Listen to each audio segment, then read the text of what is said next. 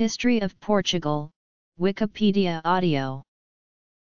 The history of Portugal can be traced from circa 400,000 years ago, when the region of present-day Portugal was inhabited by Homo heidelbergensis.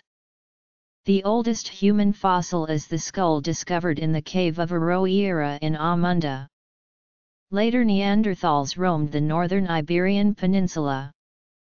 Homo sapiens sapiens arrived in Portugal around 35,000 years ago.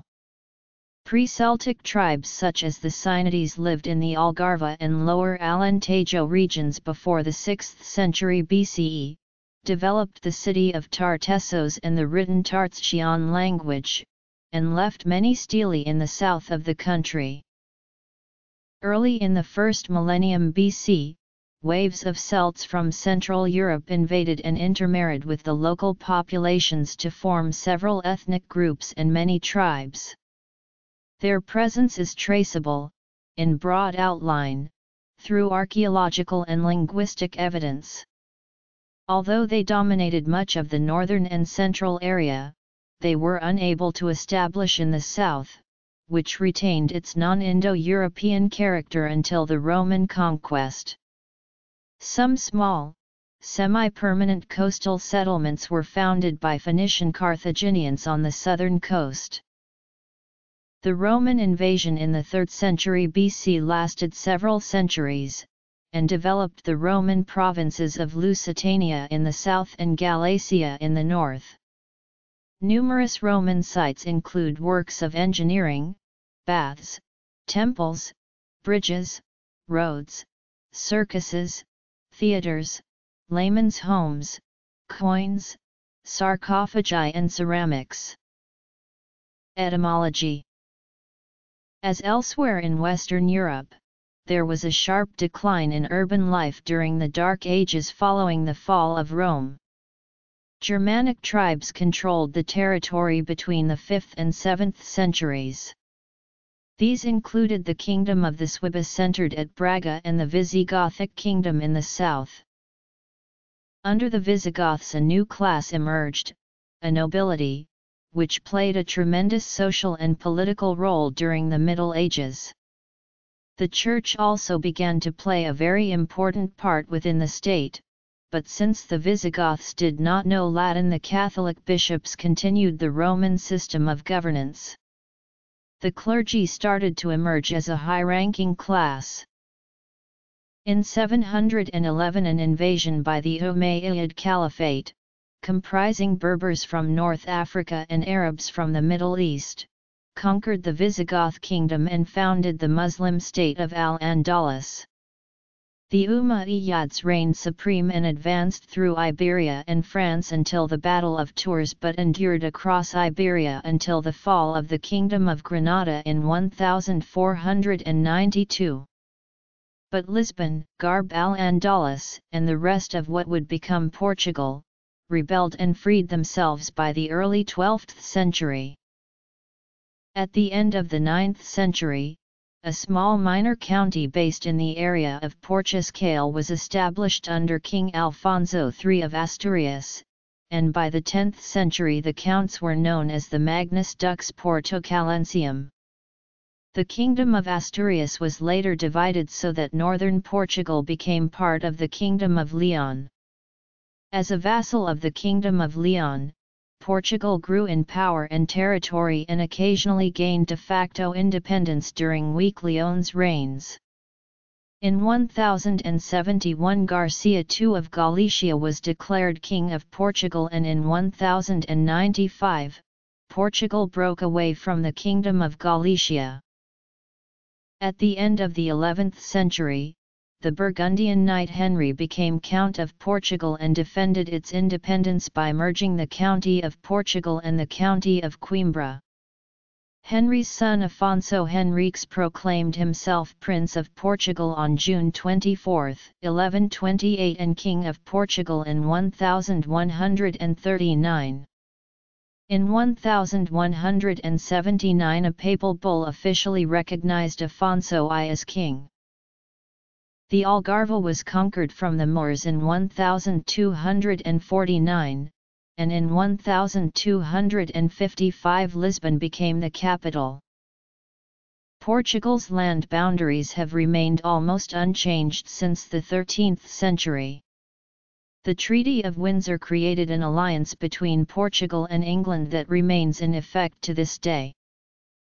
From the late Middle Ages, in the 15th and 16th centuries, Portugal ascended to the status of a world power during Europe's Age of Discovery as it built up a vast empire, including possessions in South America, Africa, Asia, and Oceania.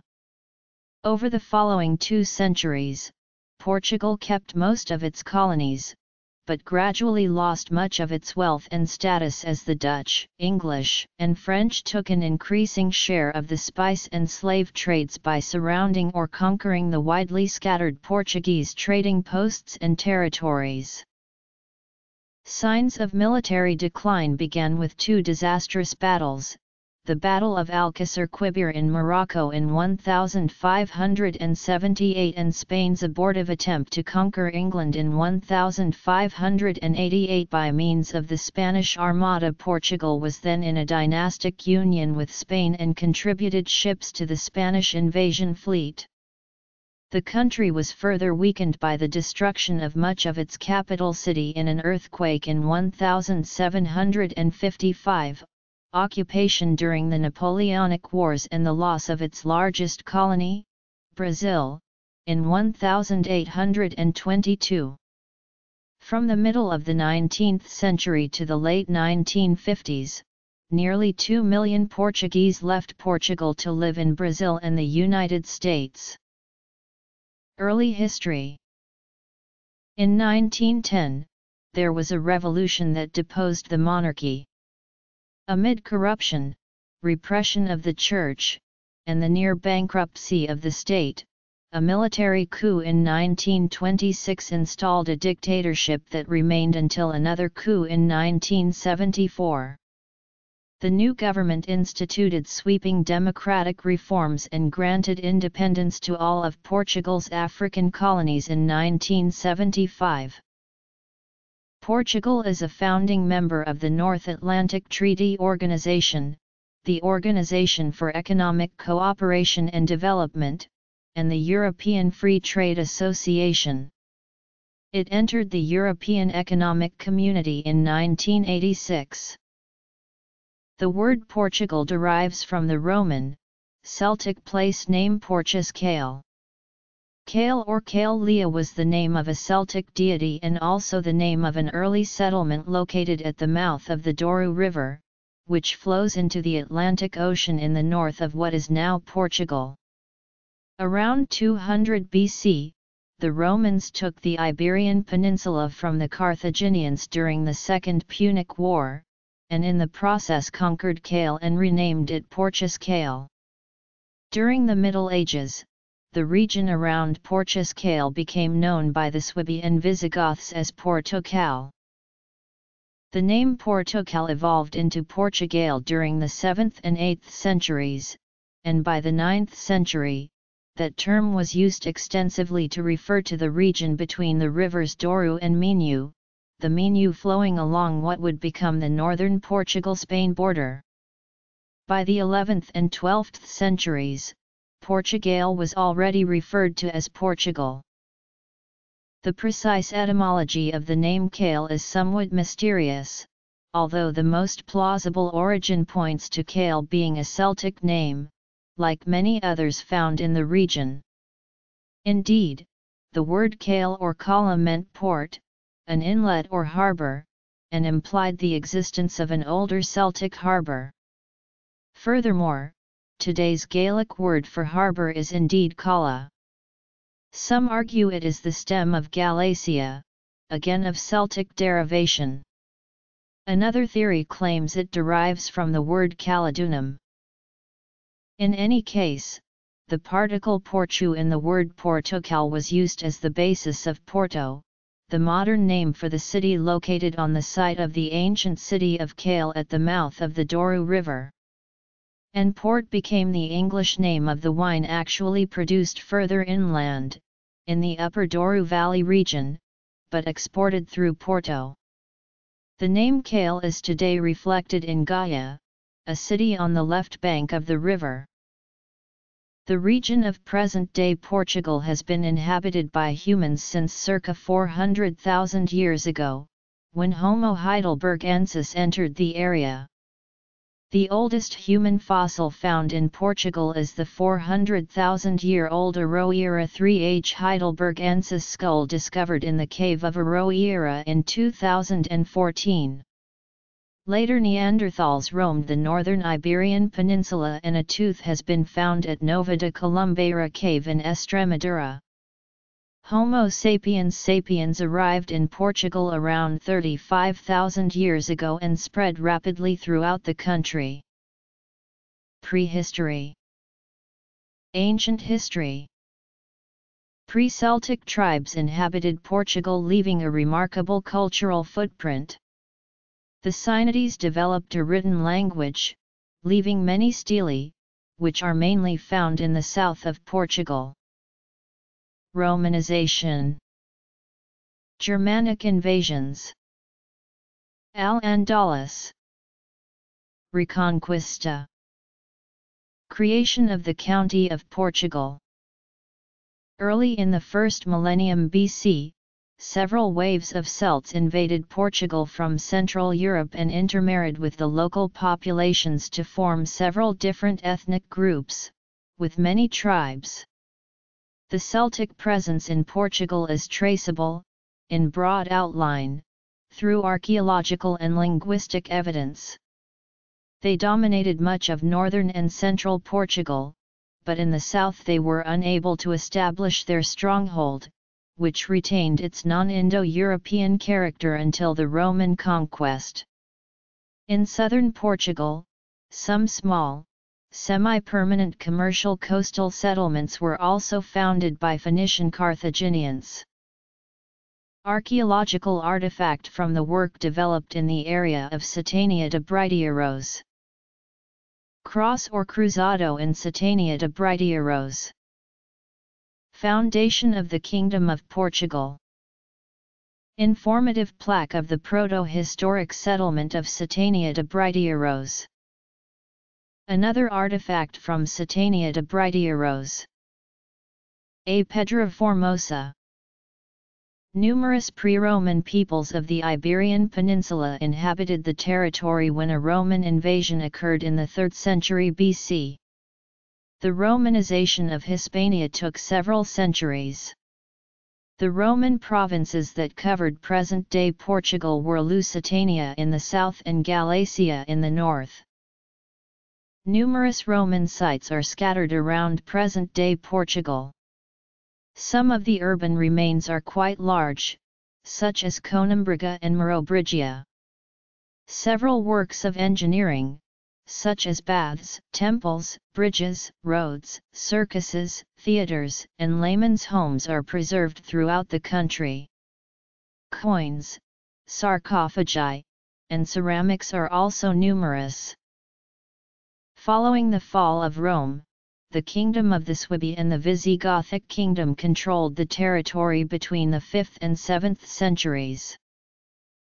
Romanization began with the arrival of the Roman army in the Iberian Peninsula in 218 BC during the Second Punic War against Carthage. The Romans sought to conquer Lusitania, a territory that included all of modern Portugal south of the Douro River and Spanish Extremadura, with its capital at Emerita Augusta. Affirmation of Portugal. Mining was the primary factor that made the Romans interested in conquering the region. One of Rome's strategic objectives was to cut off Carthaginian access to the Iberian copper, tin, gold, and silver mines. The Romans intensely exploited the Aljustrel and Santo Domingo mines in the Iberian Pyrite Belt, which extends to Seville. While the south of what is now Portugal was relatively easily occupied by the Romans, the conquest of the north was achieved only with difficulty due to resistance from Serra da Estrela by Celts and Lusitanians led by Viriatus, who managed to resist Roman expansion for years. Viriatus, a shepherd from Serra da Estrela who was expert in guerrilla tactics, waged relentless war against the Romans, defeating several successive Roman generals, until he was assassinated in 140 BC by traitors bought by the Romans. Viriatus has long been hailed as the first truly heroic figure in Proto-Portuguese history. Nonetheless, he was responsible for raids into the more settled Romanized parts of southern Portugal and Lusitania that involved the victimization of the inhabitants. Naval exploration and Portuguese Empire. The conquest of the Iberian Peninsula was complete 2 centuries after the Roman arrival, when they defeated the remaining Cantabri, Astures and Galaci in the Cantabrian Wars in the time of Emperor Augustus. In 74 AD, Vespasian granted Latin rights to most municipalities of Lusitania. In 212 AD, the Constitutio Antoniniana gave Roman citizenship to all free subjects of the empire and, at the end of the century, the Emperor Diocletian founded the province of Galacia, which included modern-day northern Portugal, with its capital at Bracara Augusta. As well as mining, the Romans also developed agriculture, on some of the best agricultural land in the empire. In what is now Alentejo, vines and cereals were cultivated, and fishing was intensively pursued in the coastal belt of the Algarve, Pavo de Varzim, Matosinhos, Troia, and the coast of Lisbon, for the manufacture of garum that was exported by Roman trade routes to the entire empire. Business transactions were facilitated by coinage and the construction of an extensive road network, bridges, and aqueducts, such as Trajan's Bridge in Aquae Flavii. Discovery of the sea route to India and the Treaty of Tordesillas. Portuguese Empire. 1580 Succession crisis, Iberian Union, and decline of the empire. Roman rule brought geographical mobility to the inhabitants of Portugal and increased their interaction with the rest of the world as well as internally. Soldiers often served in different regions and eventually settled far from their birthplace, while the development of mining attracted migration into the mining areas. The Romans founded numerous cities, such as Olizippo, Bracara Augusta, Emium, and Pax Julia, and left important cultural legacies in what is now Portugal. Vulgar Latin became the dominant language of the region, and Christianity spread throughout Lusitania from the 3rd century. In 409, with the decline of the Roman Empire, the Iberian Peninsula was occupied by Germanic tribes that the Romans referred to as barbarians. In 411, with the federation contract with Emperor Honorius, many of these people settled in Hispania. An important group was made up of the Suebi and Vandals in Galacia, who founded a Suebi kingdom with its capital in Braga. They came to dominate Emium as well, and there were Visigoths to the south. The Suebi and the Visigoths were the Germanic tribes who had the most lasting presence in the territories corresponding to modern Portugal. As elsewhere in Western Europe, there was a sharp decline in urban life during the Dark Ages.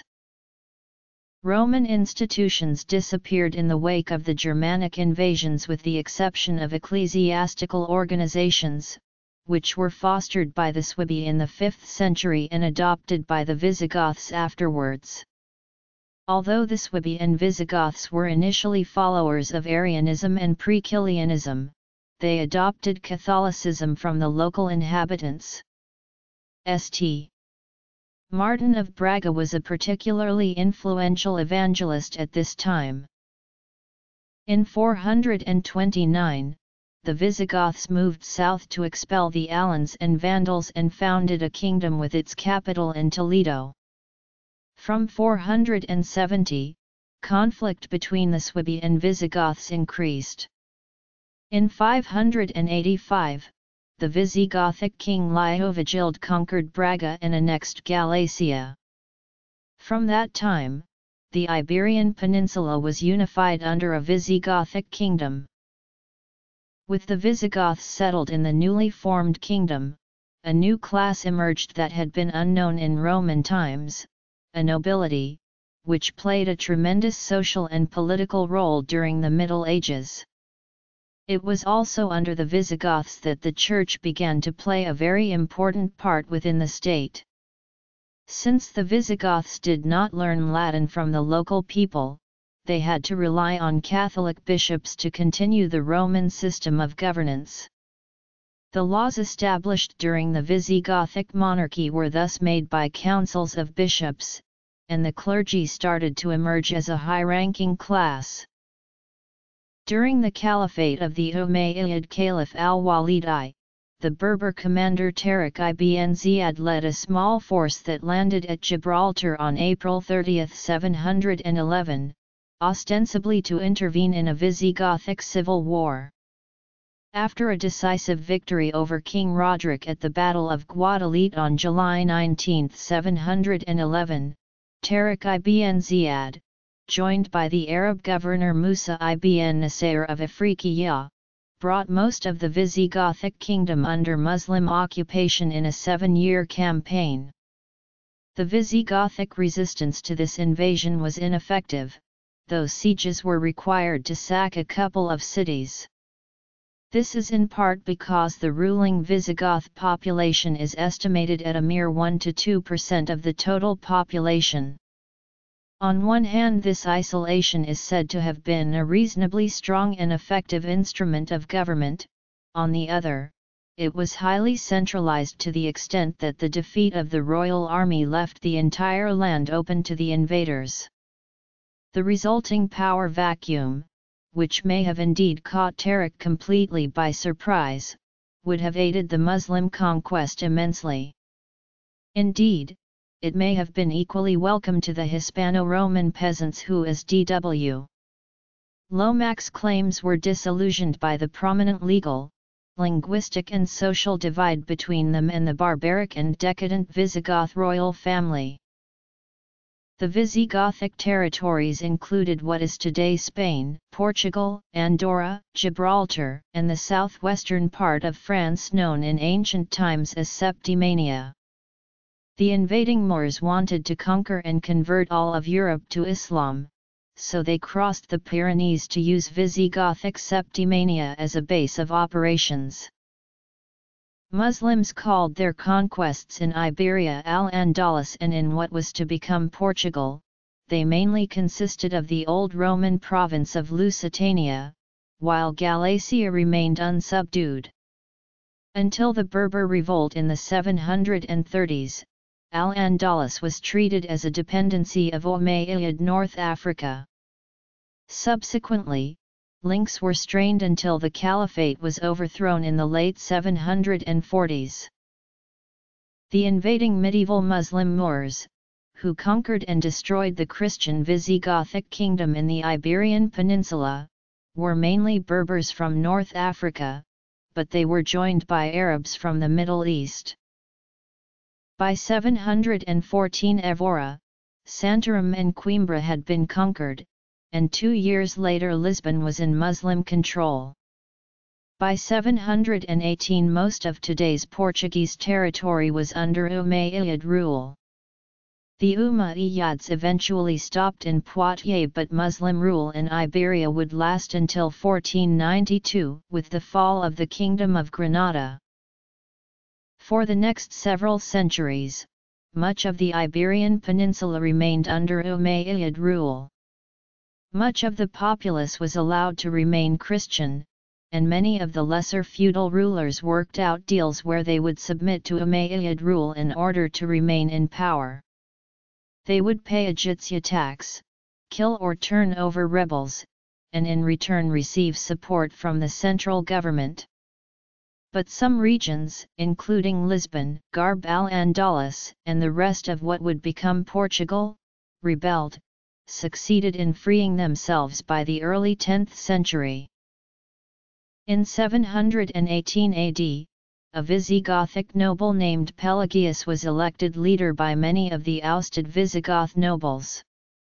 Pelagius called for the remnant of the Christian Visigothic armies to rebel against the Moors and regroup in the unconquered northern Asturian highlands, better known today as the Cantabrian Mountains, a small mountain region in modern northwestern Spain adjacent to the Bay of Biscay. He planned to use the Cantabrian mountain range as a place of refuge and protection from the invaders and as a springboard to reconquer lands from the Moors. After defeating the Moors in the Battle of Covadonga in 722 AD, Pelagius was proclaimed king to found the Christian kingdom of Asturias and start the War of Reconquest known in Portuguese as the Reconquista. Currently, historians and archaeologists generally agree that northern Portugal between the Minho and the Douro rivers kept a significant share of its population, a social and political Christian area that until the late 9th century had no acting state powers. However, in the late 9th century, the region became part of a complex of powers, the Galician, Asturian, Leonese and Portuguese power structures. At the end of the 9th century, a small minor county based in the area of Portugal was established by Vimará Paris on the orders of King Alfonso III of Leon, Galicia, and Asturias. After annexing the county of Portugal into one of the several counties that made up its realms, King Alfonso III named Vimará Paris as its first count. Since the rule of Count Diogo Fernandes, the county increased in size and importance and, from the 10th century onward, with Count Goncalo Mendes as Magnus Dux Portucalensium, the Portuguese counts started using the title of Duke, indicating even larger importance and territory. The region became known simultaneously as Portugal, Portugal, and Portugalia, the county of Portugal. The Kingdom of Asturias was later divided as a result of dynastic disputes. The northern region of Portugal became part of the Kingdom of Galicia and later part of the Kingdom of Leon. Visigothic arts and architecture, in particular sculpture, had shown a natural continuity with the Roman period.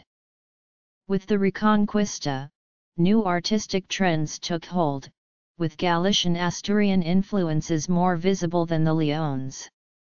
The Portuguese group was characterized by a general return to classicism. The county courts of Viseu and Coimbra played a very important role in this process. Mozarabic architecture was found in the south, in Lisbon, and beyond, while in the Christian realms Galician Portuguese and Asturian architecture prevailed. As a vassal of the Kingdom of Leon, Portugal grew in power and territory and occasionally gained de facto independence during weak Leon's reigns. Count Mendo Goncalves even became regent of the Kingdom of Leon between 999 and 1008.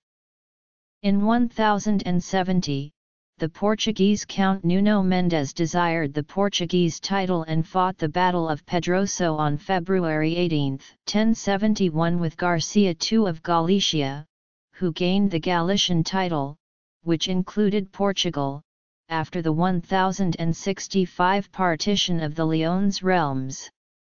The battle resulted in Nuno Mendes' death and the declaration of Garcia as King of Portugal, the first person to claim this title. Garcia started to style himself as King of Portugal and Galicia. Garcia's brothers, Sancho II of Castile and Alfonso VI of Leon, united and annexed Garcia's kingdom in 1071 as well. They agreed to split it among themselves. However, Sancho was killed by a noble the next year. Alfonso took Castile for himself and Garcia recovered his kingdom of Portugal and Galicia. In 1073, Alfonso VI gathered all power, and beginning in 1077, styled himself Imperator Totius Hispanii. When the emperor died, the crown was left to his daughter Urraca, while his illegitimate daughter Teresa inherited the county of Portugal. In 1095, Portugal broke away from the Kingdom of Galicia. Its territories, consisting largely of mountains, moorland, and forests, were bounded on the north by the Minho River, and on the south by the Mondego River. At the end of the 11th century, the Burgundian knight Henry became Count of Portugal and defended its independence by merging the County of Portugal and the County of Coimbra. His efforts were assisted by a civil war that raged between Leon and Castile and distracted his enemies. Henry's son Afonso Henriques took control of the county upon his death. The city of Braga, the unofficial Catholic center of the Iberian Peninsula, faced new competition from other regions. Lords of the cities of Coimbra and Porto fought with Braga's clergy and demanded the independence of the reconstituted county. Portugal traces its national origin to June 24, 1128, the date of the Battle of São Mamede. Afonso proclaimed himself Prince of Portugal after this battle, and in 1139, he assumed the title King of Portugal. In 1143, the Kingdom of Leon recognized him as King of Portugal by the Treaty of Zamora. In 1179, the papal bull Manifestus Probatum of Pope Alexander III officially recognized Afonso I as king. After the Battle of São Mamede, the first capital of Portugal was Guimarães, from which the first king ruled. Later, when Portugal was already officially independent, he ruled from Coimbra. The Algarve, the southernmost region of Portugal, was finally conquered from the Moors in 1249, and in 1255 the capital shifted to Lisbon. Neighboring Spain would not complete its Reconquista until 1492, almost 250 years later. Portugal's land boundaries have been notably stable for the rest of the country's history. The border with Spain has remained almost unchanged since the 13th century. The Treaty of Windsor created an alliance between Portugal and England that remains in effect to this day. Since early times, fishing and overseas commerce have been the main economic activities. During the 15th and 16th centuries, Portugal became a leading European power that ranked with England, France, and Spain in terms of economic, political and cultural influence. Though not dominant in European affairs, Portugal did have an extensive colonial trading empire throughout the world backed by a powerful thalassocracy. The beginnings of the Portuguese Empire can be traced to July 25, 1415, when the Portuguese Armada set sail for the rich Islamic trading center of Ceuta in North Africa. The Armada was accompanied by King John I, his sons Prince Duarte, Prince Pedro, and Prince Henry the Navigator, and the legendary Portuguese hero Nuno Álvares Pereira. On August 21, 1415, Ceuta was conquered by Portugal, and the long-lived Portuguese Empire was founded. The conquest of Ceuta was facilitated by a major civil war that had been engaging the Muslims of the Maghreb since 1411. This civil war prevented a recapture of Ceuta from the Portuguese, when the King of Granada Muhammad IX, the left-handed, laid siege to Ceuta and attempted to coordinate forces in Morocco and attract aid and assistance for the effort from Tunis. The Muslim attempt to retake Ceuta was ultimately unsuccessful, and Ceuta remained the first part of the new Portuguese Empire. Further steps were taken that would soon expand the Portuguese Empire much further.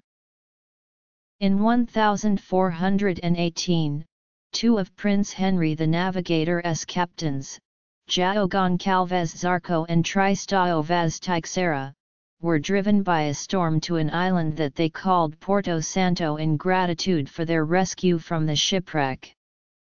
In 1419, João Gonçalves Zarco disembarked on the island of Madeira. Uninhabited Madeira was colonized by the Portuguese in 1420. Between 1427 and 1431, most of the Azores were discovered and these uninhabited islands were colonized by the Portuguese in 1445.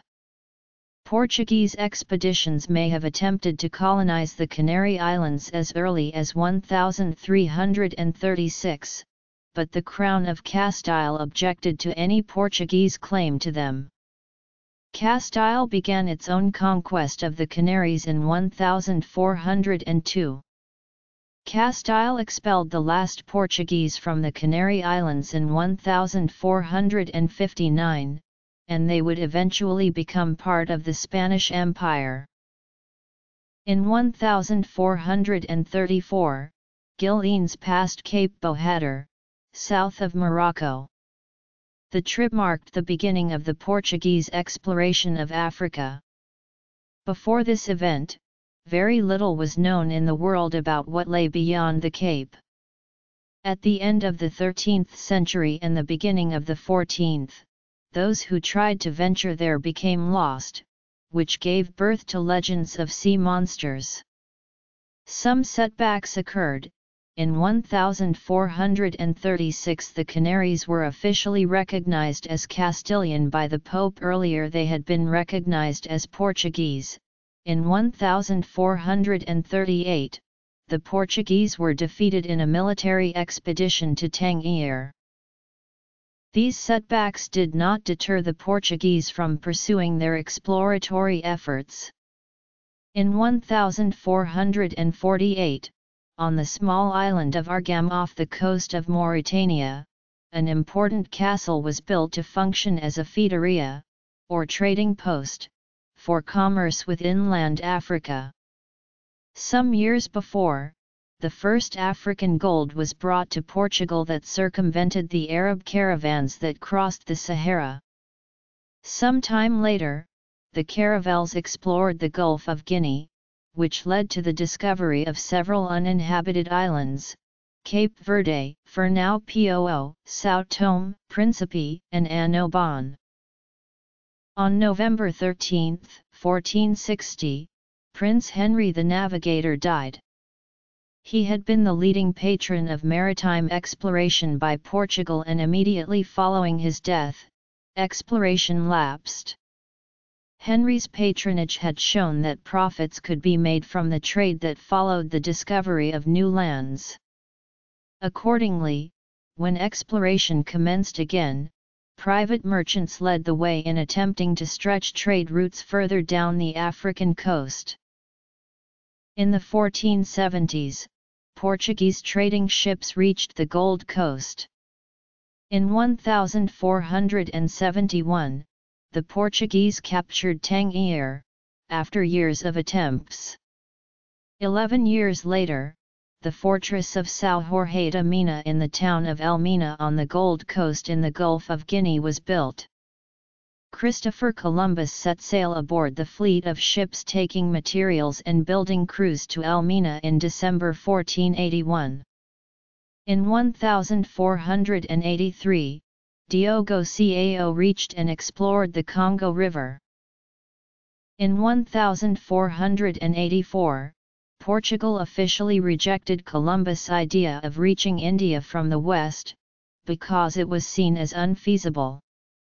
Some historians have claimed that the Portuguese had already performed fairly accurate calculations concerning the size of the world and therefore knew that sailing west to reach the Indies would require a far longer journey than navigating to the east.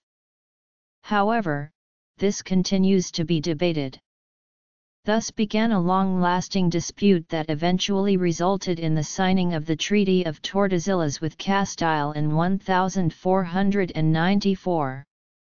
The treaty divided the New World equally between the Portuguese and the Castilians, along a north-south meridian line 370 leagues west of the Cape Verde Islands, with all lands to the east belonging to Portugal and all lands to the west to Castile. With the expedition beyond the Cape of Good Hope by Bartolomé Dias in 1487, the richness of India was now accessible. Indeed, the Cape takes its name from the promise of rich trade with the East. Between 1498 and 1501, Pero de Barcelos and João Fernandes Lavrador explored North America. At the same time, Pero de Cavalhar reached Ethiopia by land. Vasco da Gama sailed for India and arrived at Calicut on May 20, 1498, returning in glory to Portugal the next year. The monastery of Jerónimos was built, dedicated to the discovery of the route to India. At the end of the 15th century, Portugal expelled some local Sephardic Jews, along with those refugees who had come from Castile and Aragon after 1492. In addition, many Jews were forcibly converted to Catholicism and remained as conversos. Many Jews remained secretly Jewish, in danger of persecution by the Portuguese Inquisition. In 1506, 3,000 new Christians were massacred in Lisbon. In the spring of 1500, Pedro Álvares Cabral set sail from Cape Verde with 13 ships and crews and nobles such as Nicolau Coelho, the explorer Bartolomé Dias and his brother Diogo, Duarte Pacheco Pereira, 9 chaplains, and some 1,200 men. From Cape Verde, they sailed southwest across the Atlantic. On April 22, 1500, they caught sight of land in the distance. They disembarked and claimed this new land for Portugal. This was the coast of what would later become the Portuguese colony of Brazil. The real goal of the expedition, however, was to open sea trade to the empires of the East. Trade with the East had effectively been cut off since the conquest of Constantinople in 1453. Accordingly, Cabral turned away from exploring the coast of the new land of Brazil and sailed southeast, back across the Atlantic and around the Cape of Good Hope. Cabral reached Sofala on the east coast of Africa in July 1500. In 1505, a Portuguese fort was established here and the land around the fort would later become the Portuguese colony of Mozambique. Cabral's fleet then sailed east and landed in Calicut in India in September 1500. Here they traded for pepper and, more significantly, opened European sea trade with the empires of the East. No longer would the Muslim Ottoman occupation of Constantinople form a barrier between Europe and the East. 10 years later, in 1510, Afonso de Albuquerque, after attempting and failing to capture and occupy Zamorin's Calicut militarily, conquered Goa on the west coast of India. João de Nova discovered Ascension Island in 1501 and St. Helena, Indiana 1502. Tristão da Cunha was the first to sight the archipelago still known by his name in 1506. In 1505, Francisco de Almeida was engaged to improve Portuguese trade with the Far East. Accordingly, he sailed to East Africa. Several small Islamic states along the coast of Mozambique, Kilwa, Brava, and Mombasa were destroyed or became subjects or allies of Portugal. Almeida then sailed on to Cochin, made peace with the ruler and built a stone fort there. Decline of the Portuguese Empire under the Philippine dynasty. By the 16th century, the 2 million people who lived in the original Portuguese lands ruled a vast empire with many millions of inhabitants in the Americas, Africa, the Middle East and Asia. From 1514, the Portuguese had reached China and Japan. In the Indian Ocean and Arabian Sea, one of Cabral's ships discovered Madagascar, which was partly explored by Tristão da Cunha. Mauritius was discovered in 1507, Socotra occupied in 1506, and in the same year, Lourenço de Almeida visited Ceylon. In the Red Sea, Massawa was the most northerly point frequented by the Portuguese until 1541, when a fleet under Estevão da Gama penetrated as far as Suez. Hormuz, in the Persian Gulf, was seized by Afonso de Albuquerque in 1515, who also entered into diplomatic relations with Persia. In 1521, a force under Antonio Correa conquered Bahrain and ushered in a period of almost 80 years of Portuguese rule of the Persian Gulf archipelago. On the Asiatic mainland, the first trading stations were established by Pedro Álvares Cabral at Cochin and Calicut. More important were the conquests of Goa and Malacca by Afonso de Albuquerque, and the acquisition of Diu by Martim Afonso de Souza. East of Malacca, Albuquerque sent Duarte Fernandes as envoy to Siam in 1511 and dispatched to the Moluccas 2 expeditions, which founded the Portuguese dominion in maritime Southeast Asia. The Portuguese established their base in the Spice Islands on the island of Ambon. Fernão Pires de Andrade visited Canton in 1517 and opened up trade with China, where, in 1557, the Portuguese were permitted to occupy Macau. Japan, accidentally reached by 3 Portuguese traders in 1542, soon attracted large numbers of merchants and missionaries. In 1522, one of the ships in the expedition that Ferdinand Magellan organized in the Spanish service completed the first circumnavigation of the globe. On August 4, 1578, while fighting in Morocco, young King Sebastian died in the Battle of Alcácer Quibir without an heir. The late king's elderly great-uncle, Cardinal Henry, then became king. Henry I died a mere 2 years later, on January 31, 1580. The death of the latter, without any appointed heirs, led to the Portuguese succession crisis of 1580. Portugal was worried about the maintenance of its independence and sought help to find a new king. Portuguese Restoration War. One of the claimants to the throne, Antonio, Prior of Crato, a bastard son of Infante Luís, Duke of Beja, and only grandson through the male line of King Manuel I of Portugal, lacked support from the clergy and most of the nobility, but was acclaimed as king in Santarém and in some other towns in June 1580. Philip II of Spain, through his mother Isabella of Portugal, also a grandson of Manuel I, claimed the Portuguese throne and did not recognize Antonio as King of Portugal. The king appointed Fernando Álvares de Toledo, 3rd Duke of Alba, as captain general of his army.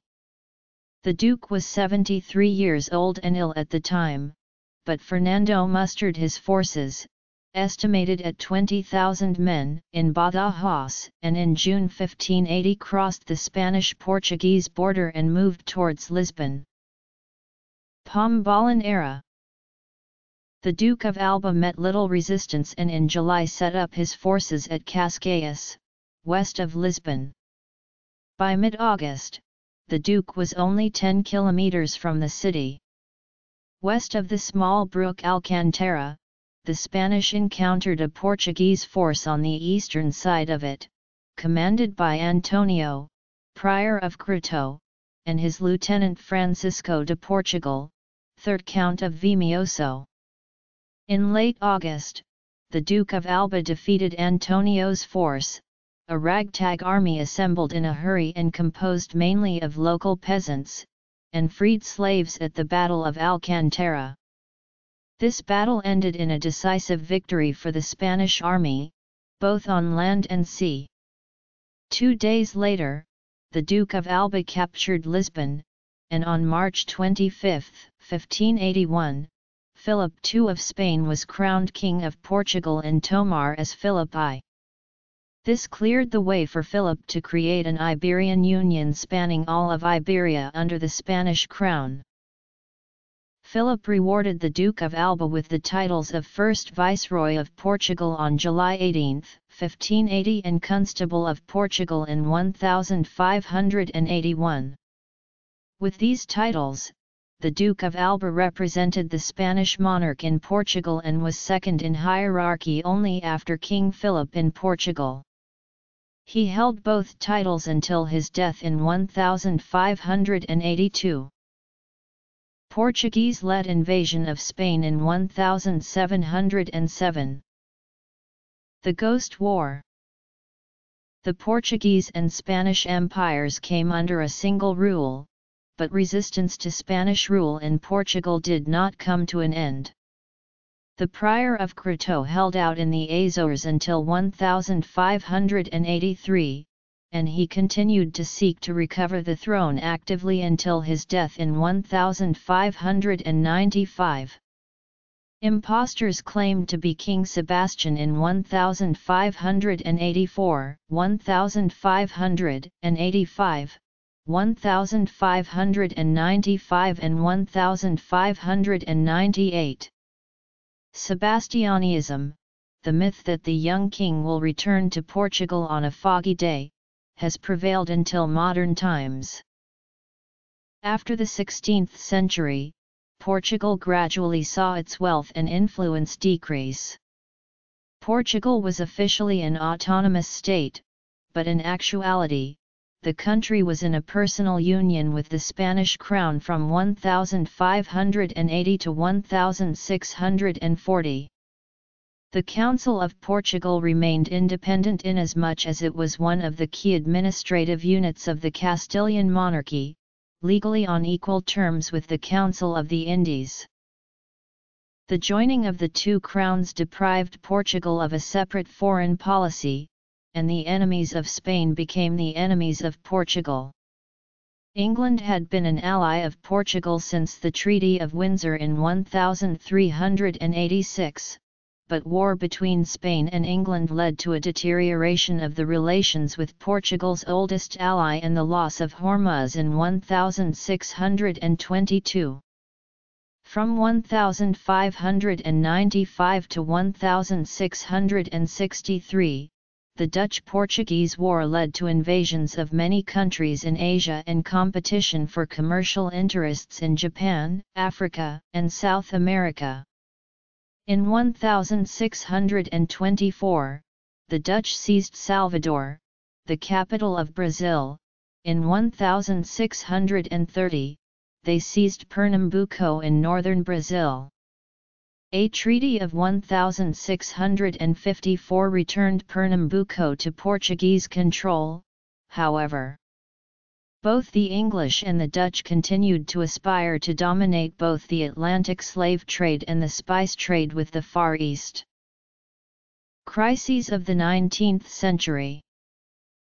The First Republic. Religion. Constitution. Political instability. Evaluation of the Republican experiment. May 28, 1926 Coup d'état. Estado Novo. Salazar dictatorship. World War II. Colonies. The Third Republic. Notes. Bibliography. The Dutch intrusion into Brazil was long-lasting and troublesome to Portugal. The Dutch captured the entire coast except that of Bahia and much of the interior of the contemporary northeastern Brazilian states of Bahia, Sergipe, Alagoas, Pernambuco, Paraíba, Rio Grande do Norte and Ceará, while Dutch privateers sacked Portuguese ships in both the Atlantic and Indian Oceans. Beginning with a major Spanish-Portuguese military operation in 1625, this trend was reversed, and it laid the foundations for the recovery of remaining Dutch-controlled areas. The other smaller, less developed areas were recovered in stages and relieved of Dutch piracy in the next 2 decades by local resistance and Portuguese expeditions. After the dissolution of the Iberian Union in 1640, Portugal would re-establish its authority over some lost territories of the Portuguese Empire. At home, life was calm and serene under the first 2 Spanish kings, Philip II and Philip III. They maintained Portugal's status, gave excellent positions to Portuguese nobles in the Spanish courts, and Portugal maintained an independent law, currency, and government. It was even proposed to move the Spanish capital to Lisbon. Later, Philip IV tried to make Portugal a Spanish province, and Portuguese nobles lost power. Because of this, as well as the general strain on the finances of the Spanish throne as a result of the 30 Years' War, the Duke of Braganza, one of the great native noblemen and a descendant of King Manuel I, was proclaimed King of Portugal as John IV on December 1, 1640, and a war of independence against Spain was launched. The governors of Ceuta did not accept the new king, rather, they maintained their allegiance to Philip III.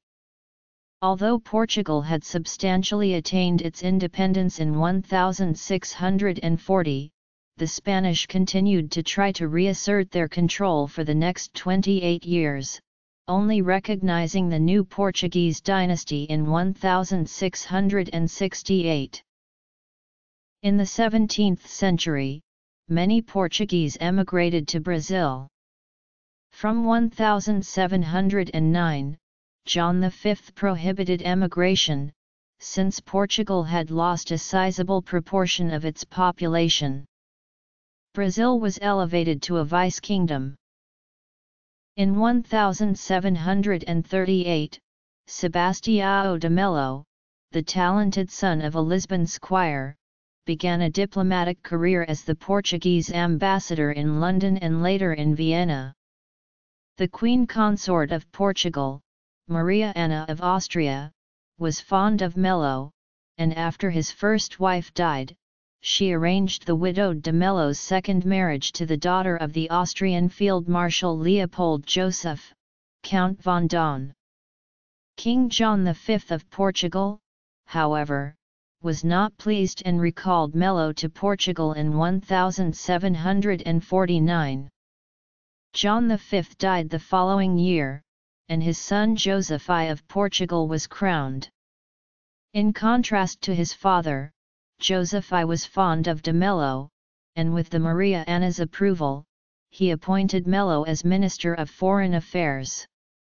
As the king's confidence in de Melo increased, he entrusted him with more control of the state. By 1755, Sebastião de Melo was made Prime Minister.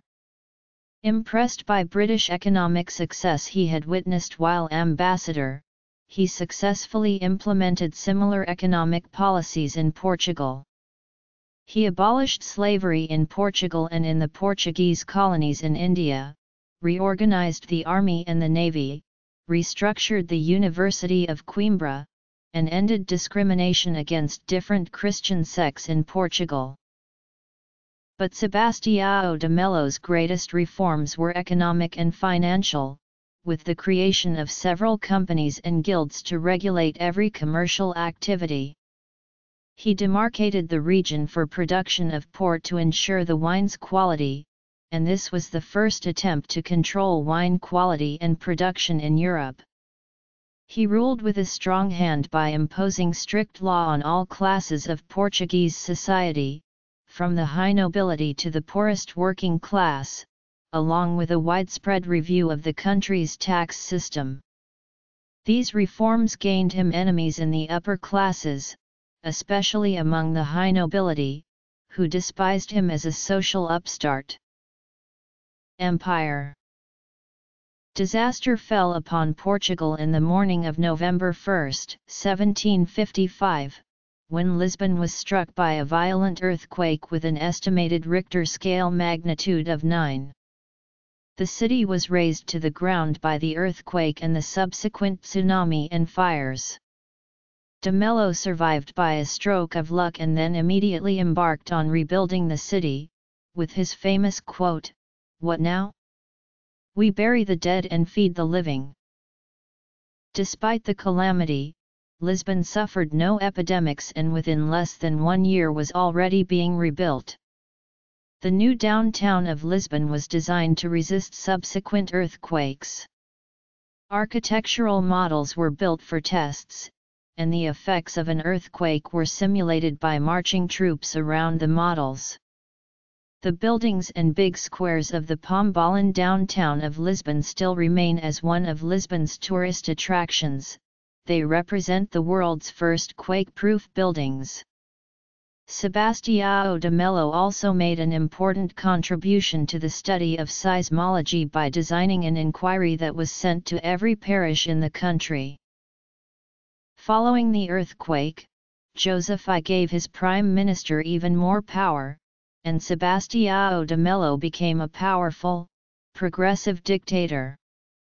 As his power grew, his enemies increased in number, and bitter disputes with the high nobility became frequent. In 1758, Joseph I was wounded in an attempted assassination. The Tavera family and the Duke of Aveiro were implicated and executed after a quick trial. The Jesuits were expelled from the country and their assets confiscated by the crown. Sebastião de Melo showed no mercy and prosecuted every person involved, even women and children. This was the final stroke that broke the power of the aristocracy and ensured the victory of the minister against his enemies. Based upon his swift resolve, Joseph I made his loyal minister Count of Urieiras in 1759. Historiography. Following the Tavera affair, the new Count of Urieiras knew no opposition. Made Marquis of Pombal in 1770, he effectively ruled Portugal until Joseph I's death in 1779. However, historians also argue that Pombal's enlightenment, while far-reaching, was primarily a mechanism for enhancing autocracy at the expense of individual liberty and an apparatus for crushing opposition, suppressing criticism, furthering colonial economic exploitation, intensifying book censorship and consolidating personal control and profit. The new ruler, Queen Maria I of Portugal, disliked the Marquis, and forbade him from coming within 20 miles of her, thus curtailing his influence.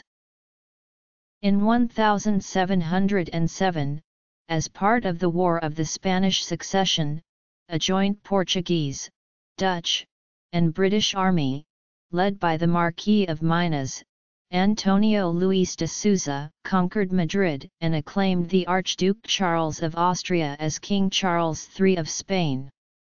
Along the route to Madrid, the army led by the Marquis of Minas was successful in conquering Ciudad Rodrigo and Salamanca. Later in the following year, Madrid was reconquered by Spanish troops loyal to the Bourbons. In 1762, France and Spain tried to urge Portugal to join the Bourbon family compact by claiming that Great Britain had become too powerful due to its successes in the 7 Years' War. Joseph refused to accept and protested that his 1704 alliance with Britain was no threat. In spring 1762, Spanish and French troops invaded Portugal from the north as far as the Douro, while a second column sponsored the siege of Almeida, captured the city, and threatened to advance on Lisbon. The arrival of a force of British troops helped the Portuguese army commanded by the Count of Lip by blocking the Franco-Spanish advance and driving them back across the border following the Battle of Valencia de Alcantara. At the Treaty of Paris in 1763, Spain agreed to hand Almeida back to Portugal. In 1807, Portugal refused Napoleon Bonaparte's demand to accede to the continental system of embargo against the United Kingdom. A French invasion under General Junot followed, and Lisbon was captured on December 8, 1807. British intervention in the Peninsular War helped in maintaining Portuguese independence. The last French troops were expelled in 1812. The war cost Portugal the town of Olivença, now governed by Spain. Rio de Janeiro in Brazil was the Portuguese capital between 1808 and 1821. In 1820, constitutionalist insurrections took place at Oporto and Lisbon. Lisbon regained its status as the capital of Portugal when Brazil declared its independence from Portugal in 1822. The death of King John VI in 1826 led to a crisis of royal succession. His eldest son, Pedro I of Brazil, briefly became Pedro IV of Portugal, but neither the Portuguese nor the Brazilians wanted a unified monarchy. Consequently, Pedro abdicated the Portuguese crown in favor of his 7-year-old daughter, Maria de Gloria, on the condition that when she came of age she would marry his brother, Miguel. Dissatisfaction at Pedro's constitutional reforms led the absolutist faction of landowners and the church to proclaim Miguel king in February 1828.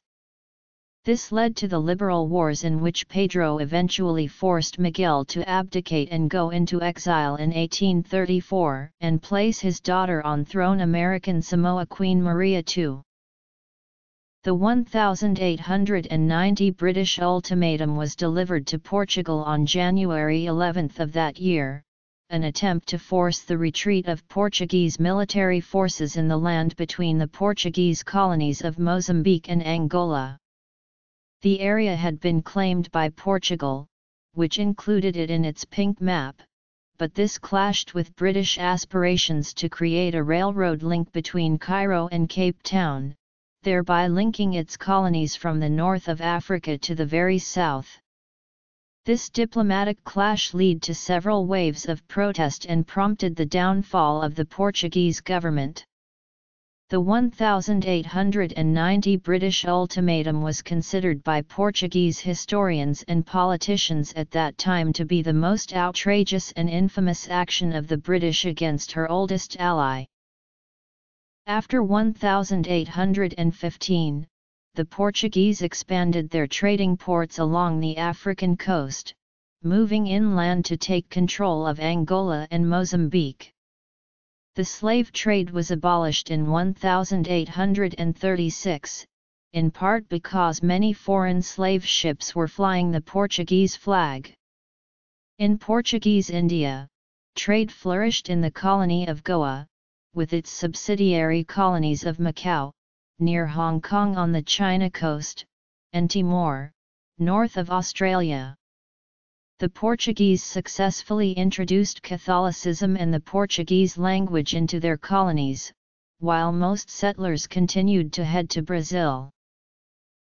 The First Republic has, over the course of the recent past, been neglected by many historians in favor of the Estado Novo. As a result, it is difficult to attempt a global synthesis of the Republican period in view of the important gaps that still persist in our knowledge of its political history.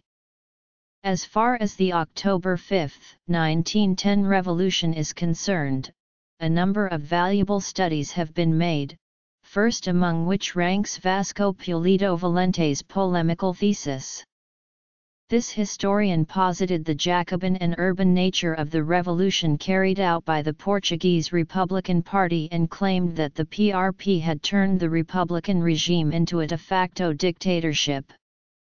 This vision clashes with an older interpretation of the First Republic as a progressive and increasingly democratic regime that presented a clear contrast to Antonio de Oliveira Salazar's ensuing dictatorship. The First Republic was intensely anti-clerical. It was secularist and followed the liberal tradition of disestablishing the powerful role that the Catholic Church once held. Historian Stanley Payne points out, the majority of Republicans took the position that Catholicism was the number one enemy of individualistic middle-class radicalism and must be completely broken as a source of influence in Portugal. Under the leadership of Afonso Costa, the Justice Minister, the revolution immediately targeted the Catholic Church, churches were plundered, convents were attacked and clergy were harassed. Scarcely had the provisional government been installed when it began devoting its entire attention to an anti-religious policy, in spite of the disastrous economic situation. On October 10, 5 days after the inauguration of the Republic, the new government decreed that all convents, monasteries, and religious orders were to be suppressed. All residents of religious institutions were expelled and their goods confiscated. The Jesuits were forced to forfeit their Portuguese citizenship. A series of anti-Catholic laws and decrees followed each other in rapid succession. On November 3, a law legalizing divorce was passed, and then there were laws to recognize the legitimacy of children born outside wedlock, authorize cremation, secularize cemeteries, suppress religious teaching in the schools and prohibit the wearing of the cassock. In addition, the ringing of church bells to signal times of worship was subjected to certain restraints, and the public celebration of religious feasts was suppressed. The government also interfered in the running of seminaries, reserving the right to appoint professors and determine curricula. This whole series of laws authored by Afonso Costa culminated in the Law of Separation of Church and State, which was passed on April 20, 1911. A Republican constitution was approved in 1911, inaugurating a parliamentary regime with reduced presidential powers and 2 chambers of parliament. The Republic provoked important fractures within Portuguese society, notably among the essentially monarchist rural population, in the trade unions, and in the church. Even the PRP had to endure the secession of its more moderate elements, who formed conservative Republican parties like the Evolutionist Party and the Republican Union.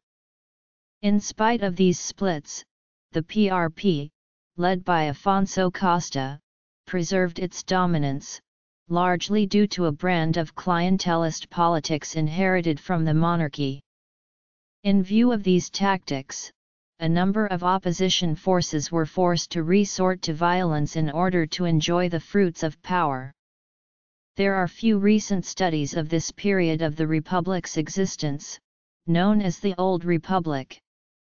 Nevertheless, an essay by Vasco Pulido Valente should be consulted, as should the attempt to establish the political, social, and economic context made by M. Villaverde Cabral.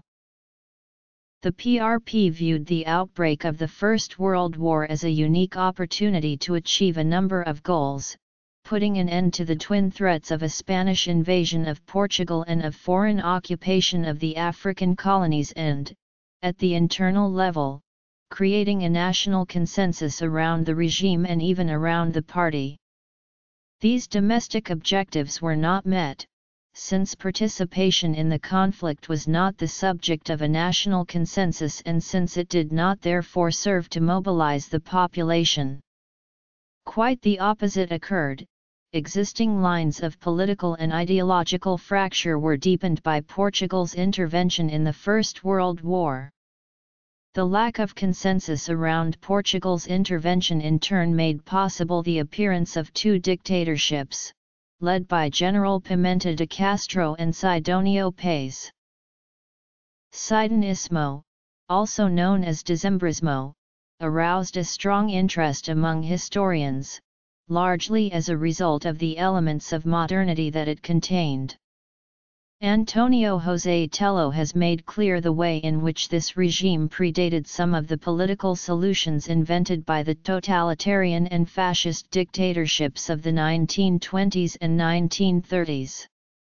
Sidonio Pais undertook the rescue of traditional values, notably the patria, and attempted to rule in a charismatic fashion.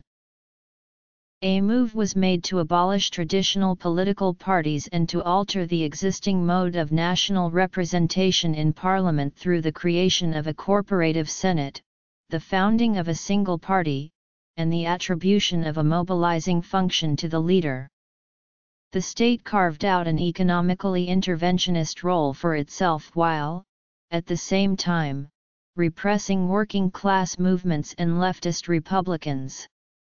Sidonio Pais also attempted to restore public order and to overcome some of the rifts of the recent past, making the Republic more acceptable to monarchists and Catholics.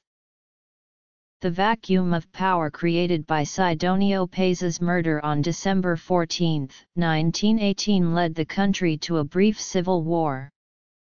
The monarchy's restoration was proclaimed in the north of Portugal on January 19, 1919, and 4 days later a monarchist insurrection broke out in Lisbon.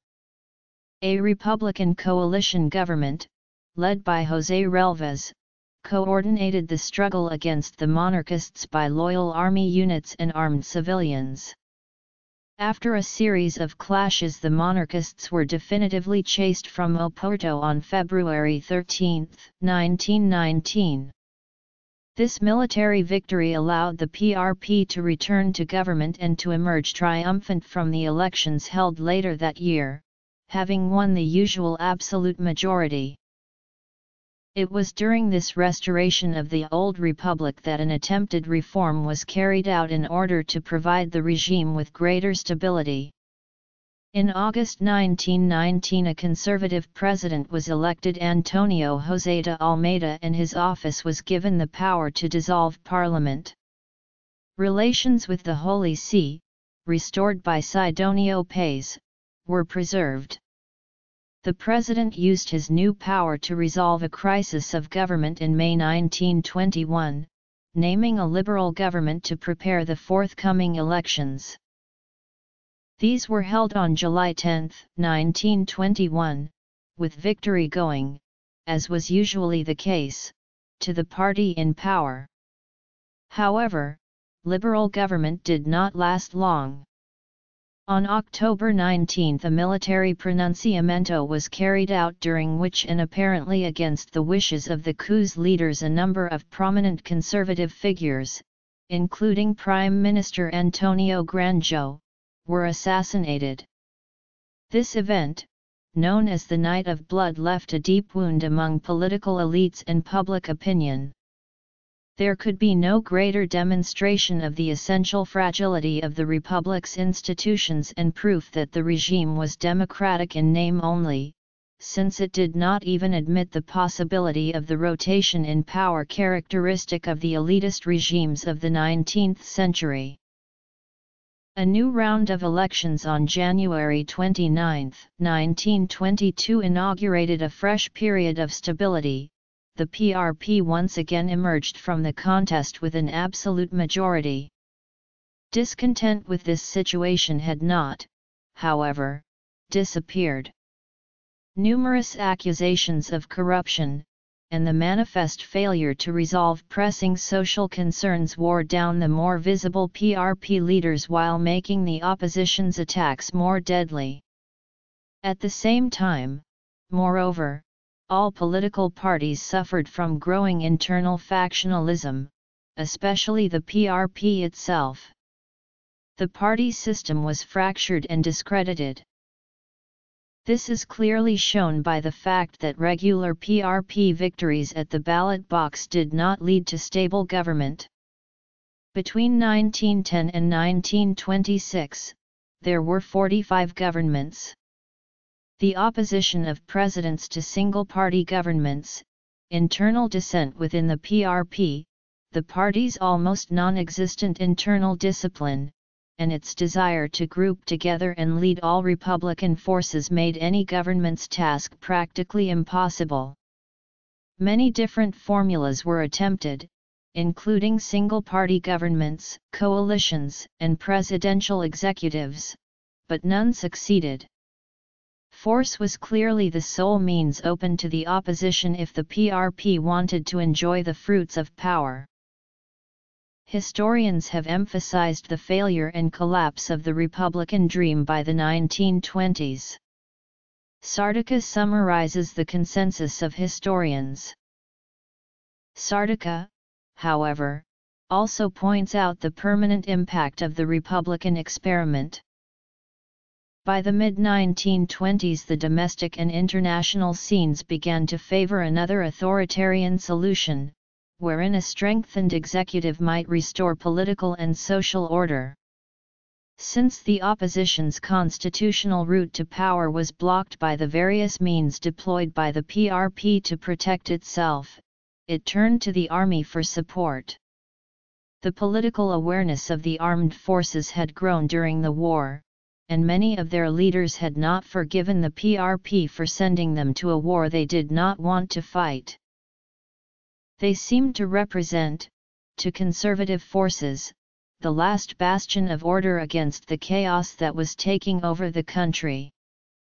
Links were established between conservative figures and military officers, who added their own political and corporative demands to the already complex equation. The May 28, 1926 coup d'état enjoyed the support of most army units and even of most political parties. As had been the case in December 1917, the population of Lisbon did not rise to defend the Republic, leaving it at the mercy of the army. There are few global and up-to-date studies of this turbulent third phase of the Republic's existence. Nevertheless, much has been written about the crisis and fall of the regime and the May 28 movement. The First Republic continues to be the subject of an intense debate.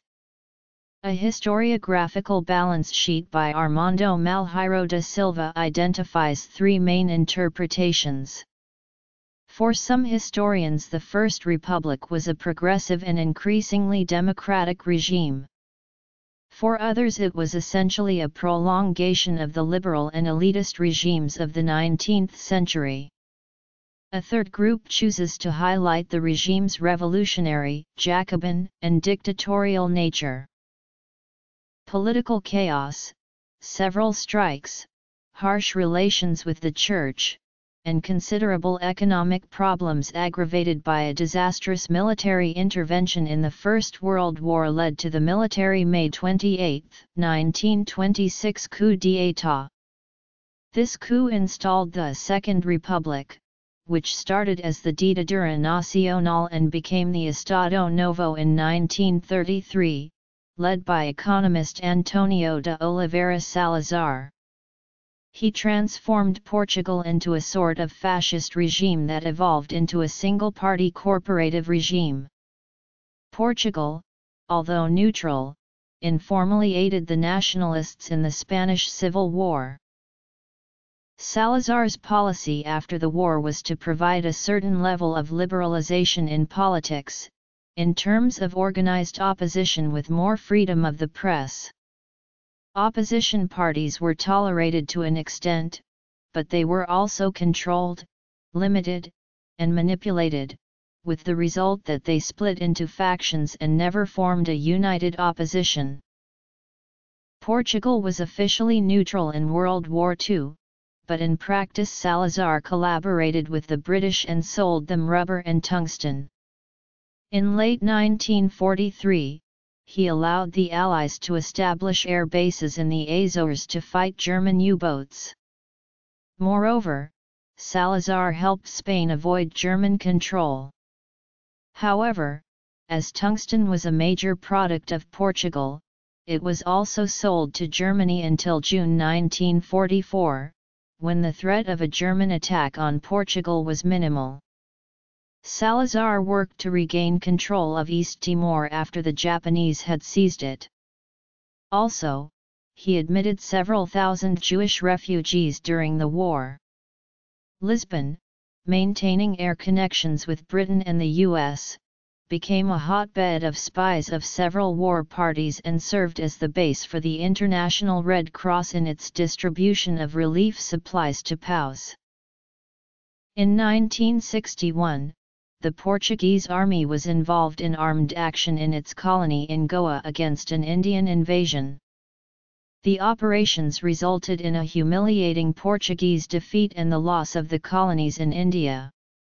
Independence movements also became active in Portuguese Angola, Portuguese Mozambique, and Portuguese Guinea.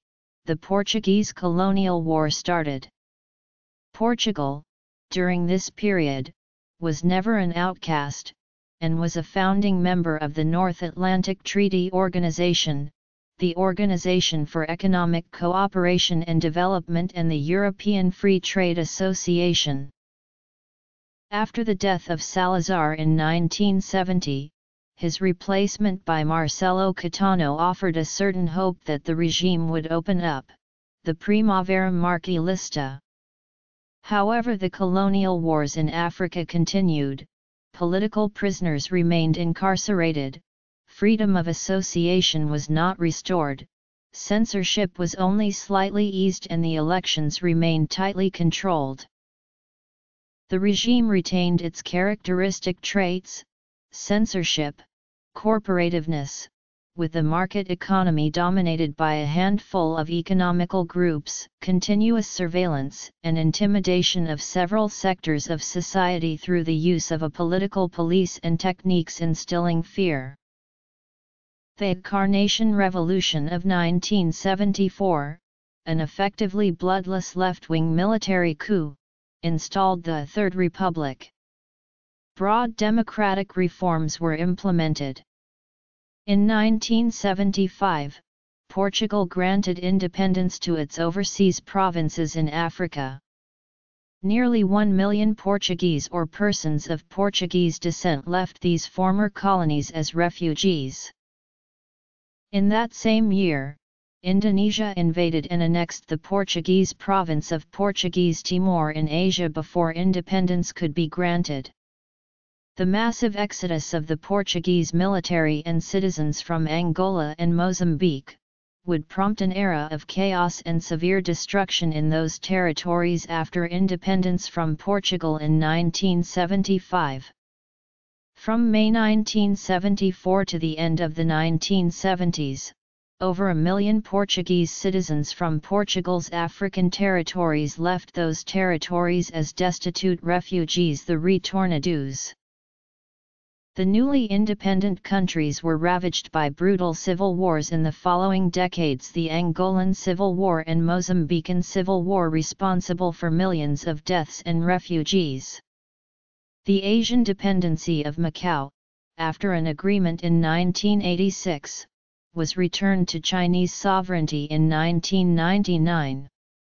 Portugal applied international pressure to secure East Timor's independence from Indonesia, as East Timor was still legally a Portuguese dependency, and recognized as such by the United Nations. After a referendum in 1999, East Timor voted for independence, which Portugal recognized in 2002.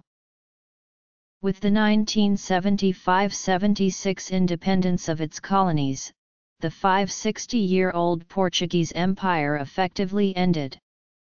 Simultaneously, 15 years of war effort also came to an end. Many Portuguese returned from the colonies and came to comprise a sizable proportion of the population, approximately 580,000 of Portugal's 9.8 million citizens in 1981. This opened new paths for the country's future just as others closed. In 1986, Portugal entered the European Economic Community and left the European Free Trade Association, which had been founded by Portugal and its partners in 1960. The country joined the euro in 1999. The Portuguese Empire ended de facto in 1999 when Macau was returned to China, and de jure in 2002 when East Timor became independent. From 1974 through 2014, Portugal experienced 25 governments. The Portuguese economy once again declined, exacerbated by external debt, as well as financial and budgetary problems. Portugal has since resorted to 3 economic programs seeking international financial aid from the IMF. In 1977–78, Portugal requested assistance to mitigate deficits and sharp increases in unemployment. In 1983, Portugal again requested IMF support to cope with a recession, high interest rates abroad, trade imbalances, and high deficits. In 2009, Portugal's budget deficit hit a record 9.3% of GDP. In 2011, the Portuguese economy collapsed, sparking a sharp rise in borrowing costs, forcing Lisbon to seek a bailout. Portugal then agreed a 3-year, €78 billion bailout with the European Union and IMF. In 2013, Portugal recorded all-time high debt levels, 129% of the country's GDP.